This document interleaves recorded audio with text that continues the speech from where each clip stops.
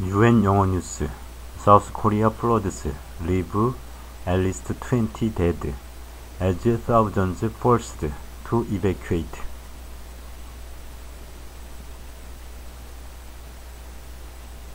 At least 20 people have died and thousands forced to evacuate their homes due to flooding in South Korea. A third day of torrential rain has caused landslides, power cuts, and damage to infrastructure across the country.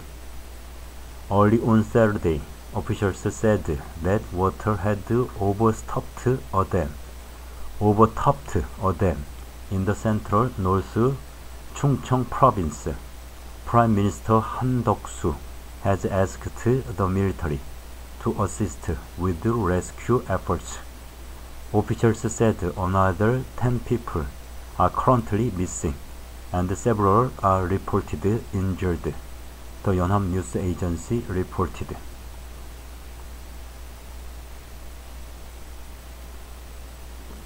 Thousands of people have been affected by evacuation orders issued by various local governments.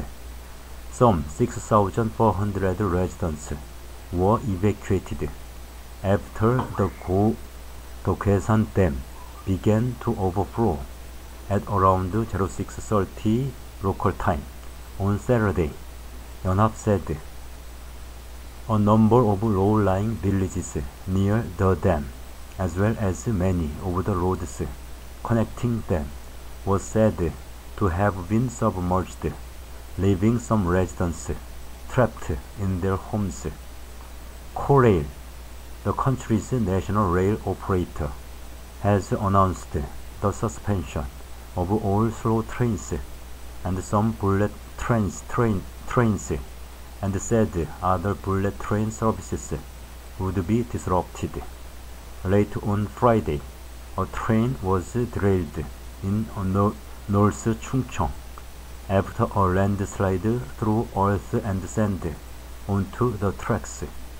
One engineer was injured in the incident, but the train was not carrying passengers at the time.